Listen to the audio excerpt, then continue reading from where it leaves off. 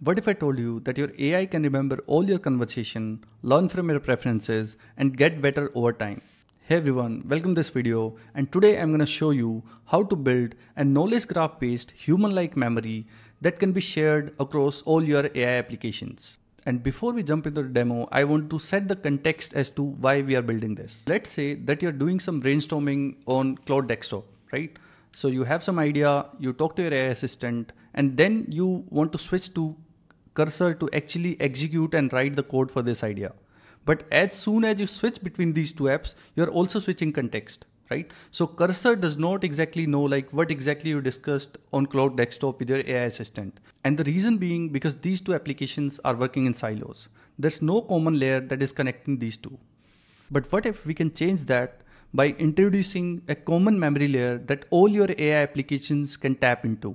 And this memory layer will be built using Graphiti, which is a 100% open source project by Zep AI, and it uses a real-time knowledge graph to store your data and to manage your memory.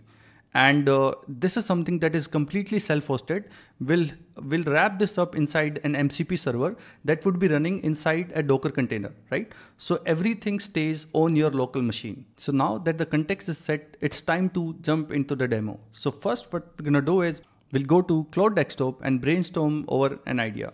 So let's say I want to build a recommender system for a social media application, right? So I'll just brainstorm with my AI assistant, and this is my query. I'll fire it up. Right, so I mean, it gives me sort of a comprehensive guide onto like how we can build such a recommender system, and what all different components would be involved, what are things that one needs to take care of. So everything is there, right? So it is providing like everything that I need to consider to build such a system. So now that it's done, let's add this to the memory. So as we have already connected our MCP server to this, right? So it will be calling the tool and it will be adding like everything that we discussed to our memory assistant, or let's say the memory layer that we have created, and it can be used across multiple applications. So I'll allow it, and right. So it says that it has successfully added everything that we discussed here to our memory. But I would like to show you how exactly this data is being stored and represented inside our knowledge graph. So this is where we can visualize and see how all of this data is being stored. So internally, Graphiti uses Neo4j to store the knowledge graph, and we have this Neo4j server running locally on our machine, and we can visualize everything here. So this is the episode that we have, or the data around which we are storing everything, which is a social media recommender system. So just to give you an idea of like how Graphiti stores all this information. So the raw data is termed as episode, right? So the entire raw conversation, your text or JSON file or document. So we call them as episodes. Now each episode is then broken down into, entities and relationship, right? So this is where we extract out the nodes that act as entities for the knowledge graph, and the relationship, which is the edge between these different entities, right? And then we club together different entities together to form communities or cluster, right? So this is exactly what we are doing here as well, right? So as you can see, this is our episode, which is basically, we are trying to create a social media recommender system, and all that raw conversation is stored here. Then it is broken down into, different entities. So these are entities that are present in this episode, right? So all the major components that are involved in building such a system is here. And then you can also see like how each of these entities or all these components are related to each other, right? So we have nodes and the edges that tells us relationship between these nodes, right? And as we saw in this representation also, right? So similar entities are clubbed together in form of communities, right? And this graph also supports real-time update and also supports temporal updates. So it is very smart in handling, let's say, temporal data, or as soon as, let's say, a relationship become invalid after a certain point of time, or if it needs to update some fact, it does all the heavy lifting. So basically Graphiti takes care of doing all of this for you. And knowledge graphs are really great at, providing a human-like memory to your agent, and they would beat vector databases or traditional semantic search any day, right?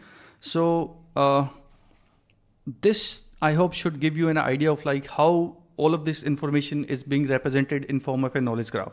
Now let's move to Cursor and again try to tap into this same memory layer or the same knowledge base that we have created, and to actually, you know, start building the recommender system. So now let's start from where we left in Claude Desktop. Although we have switched application, but we are not switching context, because both these applications have a shared memory context or a shared memory layer. So I'll ask it to, you know, fetch the entire plan that we created earlier in Claude Desktop, and let's do that. Yeah, so it is calling the tool to search the memory nodes, searching the memory facts, right? So as you can see, we again have the entire plan with us, right?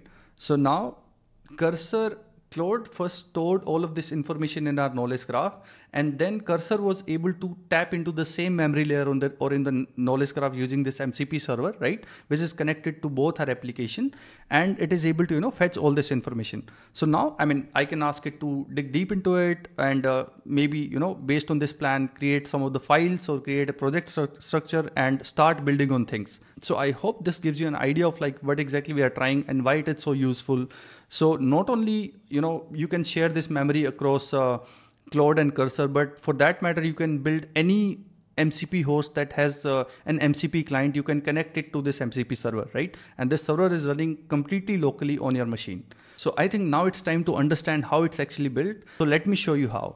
So all of this can be done in just a few, I would say like 3 easy steps. So first, what you need to do is to, you know, clone this repository, which is Graphiti's official GitHub repository, right? And then you also need to, you know, once you do that, and once you are inside this particular directory, as I'm here at the moment, right? So you also need to create an environment file, right? So you just need to provide like where exactly your Neo4j server would be running. So just to give you some context, so Graphiti's MCP server, once it is able to, you know, figure out like what all nodes, how they're related to each other and everything, right? It is then using Neo4j to store all of this data, right? Now both the server, like the MCP server for the Graphiti and the Neo4j server where it is actually storing your knowledge graph, are running completely locally on our machine, right? So, and both of them would be running inside the Docker, and in order to start these two, we have also provided all the instruction, right? So once you update all this information in the environment.env file, like these would be environment variables, right? The next step would be to, you know, just run this docker compose up command, right? So if I show you what's inside the docker compose up command, right? Or let's say what's inside your docker compose.yaml file. So we are starting 2 container. One is for Neo4j, because this is a dependency wherein we are going to store the knowledge graph that we are going to create, and then we have the Graphiti MCP server, right? So you do not have to like do any sort of heavy lifting. All you need to do is to, you know, run this command, right? And you will have both these 2 containers up and running, right? And once you have done that, so just let me show you, like you know, if I go to this address, yeah. So as you can see, my MCP server is running here, and I have already shown you like, you know, Neo4j would start at 7474. So I can access like, or let's say visualize this knowledge graph that is how it's actually being stored, right? So that is there. So now that you've seen like both these containers are up and running, all you need to do is to go to the next step. So that's fairly easy. You just need to, you know, copy this configuration file, go to Cursor, then you just need to go to Cursor settings, and inside that you would find MCP, and you just need to do, you know, add new global settings, or let's say add the config file for this MCP server. Since our MCP server for Graphiti is running on this address, and we are using server sent event as the transport mechanism for the MCP. So all of this is here, and it's fairly easy to do so, right? So as soon as you do so, you would see that your server, or let's say the MCP server that it is connected to would be shown here. And these are all the different tools that are available and that you can use, right? Similarly, we have the configuration for Claude Desktop as well, right? And in order to do so, all you have to do is to, you know, in the menu, you can go to developer and then click on open app config file. And inside this, you would find, or let's say you just have to add that configuration that I just showed you. All right, so that's all for today. I hope you enjoyed this tutorial, and I hope you also found it insightful and useful. If you did, then please like and retweet it and share it with your network to support my work. And I'll also share this GitHub repository that has all the instruction to reproduce this work at your end. So you can do the same as well. And don't forget to star it. And do check out Graphiti's open source GitHub repo. So it is pretty cool, fairly easy to use, and it already has 10K plus stars. And I've been using this for a while, so I know like how it works. It is really amazing. All right, so that's all for today. I'll see you in another video. Until then, bye-bye.